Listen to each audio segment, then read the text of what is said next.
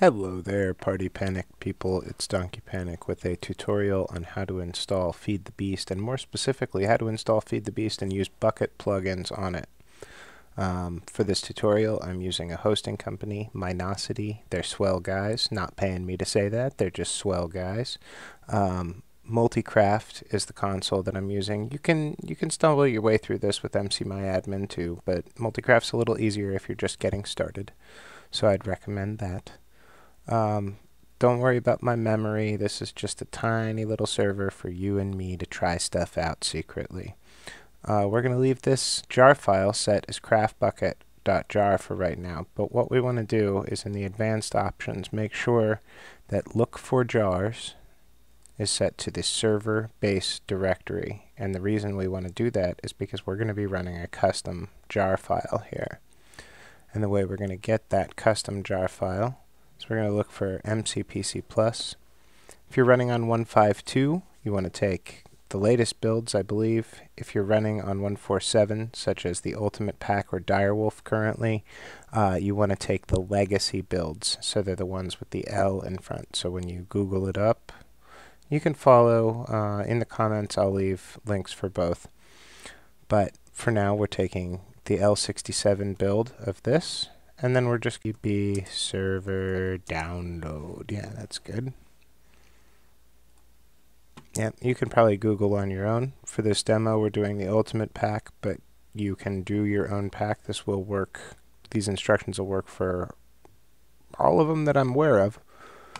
So download the pack that you want to your home computer and go back to your Multicraft here. Let's see what your file access info is like. So I did that pretty quick. Let's go back. You're probably very derpy. Files, FTP file access, your IP, and then port's going to be 21 when it's FTP access, port 22 when it's SFTP, but don't worry about that. Admin.2, your name dot your partition. So this server happens to be running on the back of my Direwolf server.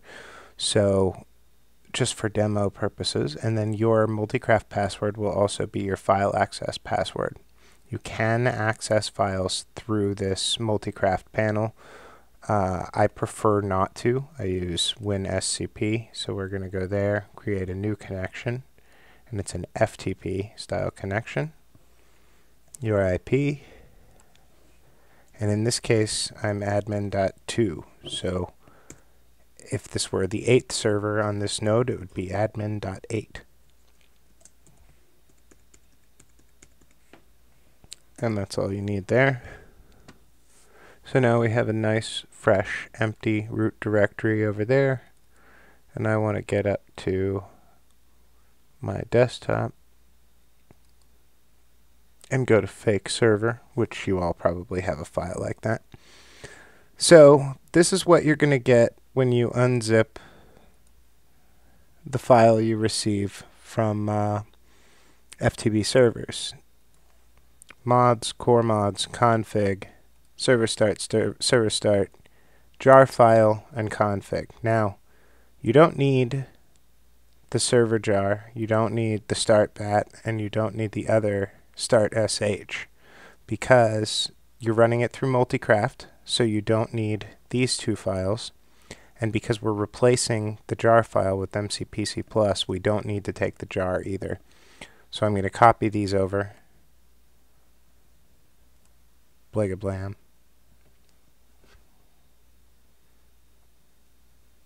And that's going to take a minute, so I'll meet back up with you. Alright, and I'm back. We've put our files in here, minus the jar file, the two server start files. We've copied everything out from the FTB Ultimate Server Pack file that we got. Don't peek at all that stuff now. Alright, you can peek. Now we want to put in the MCPC plus jar. And remember, in our Multicraft console, we have, let's go back, we have it called craftbucket.jar. Now the jar file we're putting in It's called MCPC Plus Legacy, yarda, yarda, yarda, yarda, right? So once we put this jar in here, we're going to rename it craftbucket.jar because in the console for multicraft, it's looking for craftbucket.jar, and in advanced options, we told it to look in the server-based directory. So now we're going to make this file be what it's looking for. We're going to call it craftbucket.jar. MCPC Plus, again, is going to form the bridge so that we can put Bukkit plugins in. Now, while this downloads, let's talk about some basic plugins to put in once it does.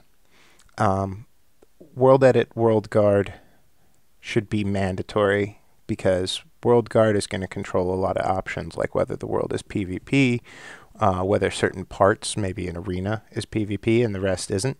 And World Edit's necessary to make those selections. Even if you don't know how to build with it, that's okay. You don't have to.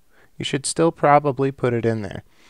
World Border is a useful plugin that does work on the FTB mods, and that'll allow you to contain the world. You don't necessarily want people to go in all directions as far as they can, right?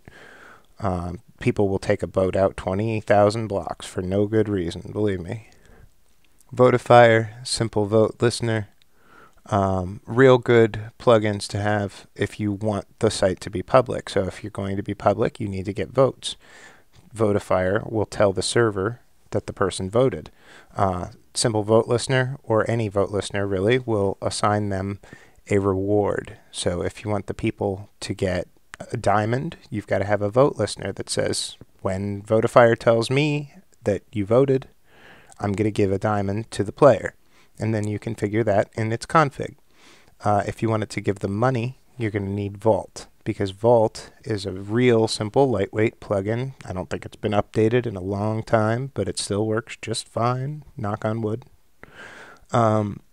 Vault communicates money from your economy program to other plugins. So if you want Simple Vote Listener to be able to give money, you're going to have Vault in there. And for all your other needs, if you don't know what you're doing, use Essentials, because that's going to give you sign shops, player shops, warps, spawn, all kinds of goodies. Chat control if you want it to be. And Permissions X, you're going to need some kind of permissions program. Why not Permissions X? A lot of them are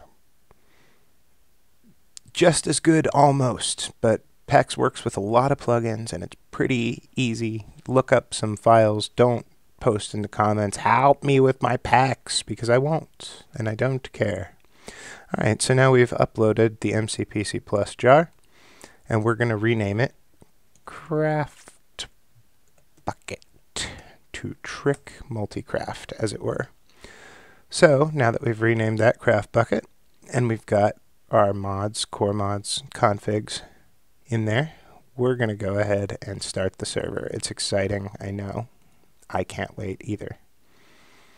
So while the server starts, you can watch it if you want. Make sure everything loads in is a good thing to do. It's going to move faster than your eyes will.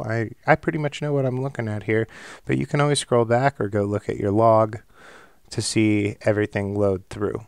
While that's doing that, I'm going to go ahead and fire up the client. I've already got it picked on the ultimate pack in this case.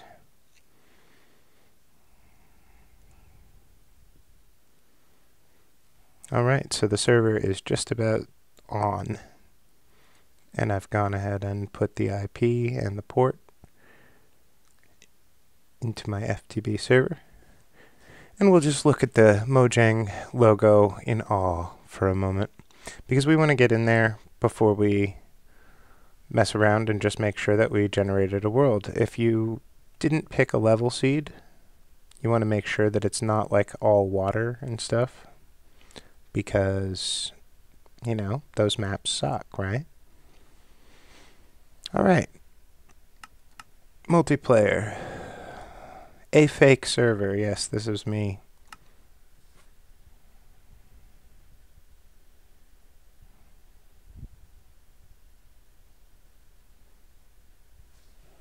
Ah, spawn underwater. Ideal.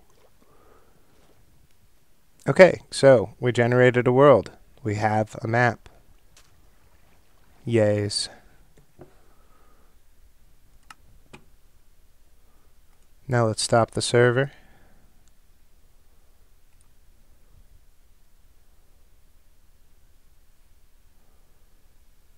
Now we're going to drop in our plugins. Everything in here except the jar file for MCPC Plus is a plugin. Oh, wait. Refresh directory, and you're going to see the new stuff it generated. So we're going to put this stuff in the plugins folder, yeah, as you might have expected.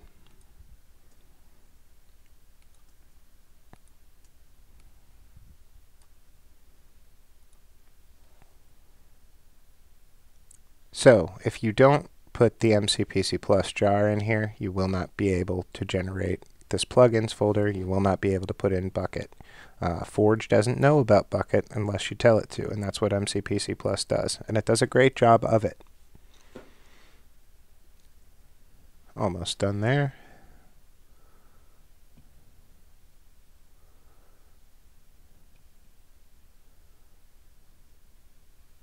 And there we go. We put the plugins in. We're going to restart the server once more, and this time we'll watch the console. How's that?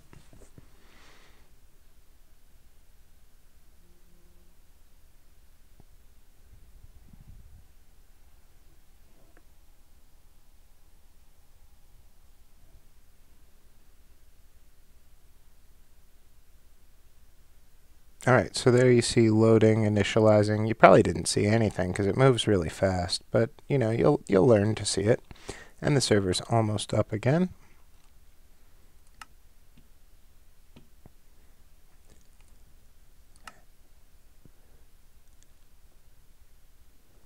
Now we're back in with plugins. But I don't have any permissions to do anything. Probably can't break blocks even. Ooh, I can.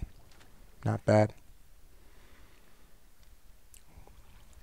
Let's opt me.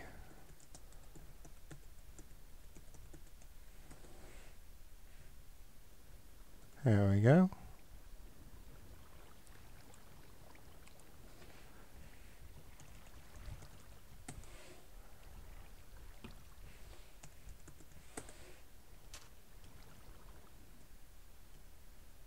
Cool. If you're wondering why I have a death point here, it's because I've used this port before, and that's how the client judges. So apparently I got killed, likely AFK right there.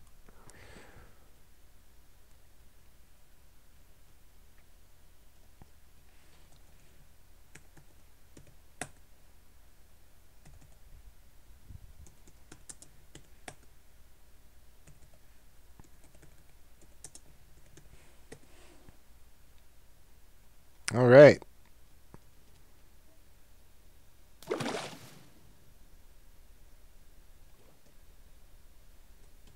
Hold. There we go.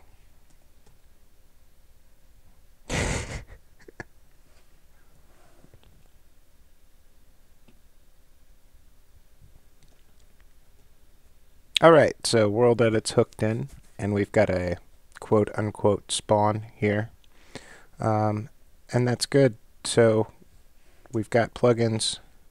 None of them are configured at the moment, so we're going to go ahead and stop the server once more.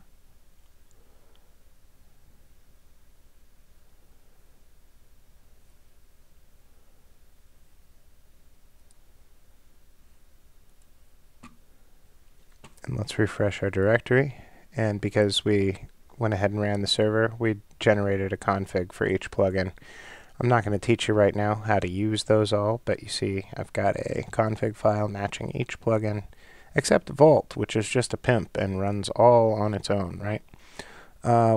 One other thing we're going to talk about right now is mod configs. There's a couple important things you need to do, even if you're like, my server is going to be so hardcore and we're leaving everything enabled and I don't care. You may still want to go into the MFFS modular force field system config. and do one thing for yourself, which is add users to this list to give them admin permissions. So if you don't put yourself in here, people can lock you out and kill you with a force field. Force fields don't respect op, they don't respect admin, they don't respect anything but people in this list. So even if you're going to do nothing else to the configs, you want to do that. But it's a good idea to check out some of the other ones. Like in IC2, for example, you can disable the crafting of nuke and ITNT. You may want to go into the gravity gun config and tell it not to pick up certain blocks because it's very buggy and will dupe certain things. I'm not going to tell you all of them. Screw you. And portal gun config, if you're looking for it, it's not where it should be. Don't use this one. The real portal gun config, for some baffling reason, generates inside the world folder here. So use this for control measures on your portal gun, not the one in the config folder. You may want to disable the crafting of mist age books. You can find that in the regular config folder in the mist config. One of those there. mistconfigs.txt. And one other thing you might want to do if you're going to use Thaumcraft is come in here and change the node rarity. The lower the number, don't take it to 1, but the lower the number, the more nodes. So you might want to half this if you're planning on having a server with a lot of people on.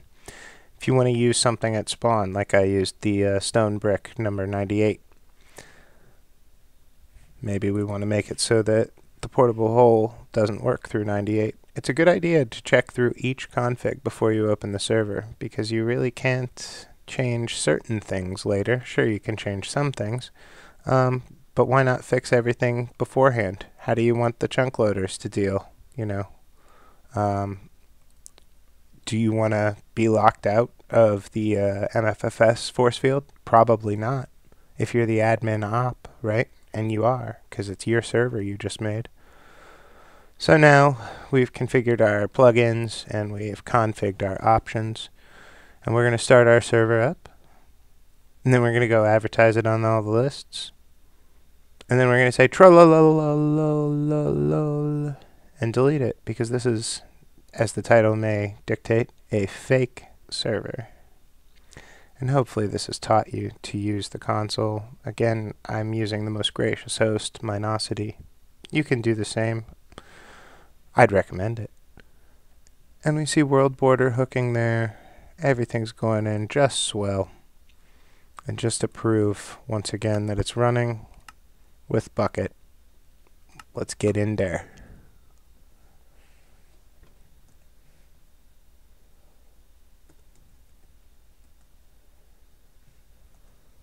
Look at all my swell plugins.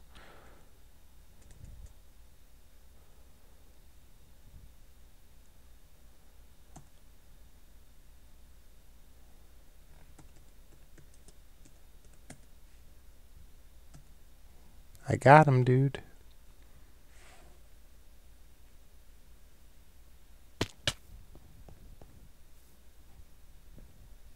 Yay! Yay! It's a server. I'm on a server. Yay! Bye.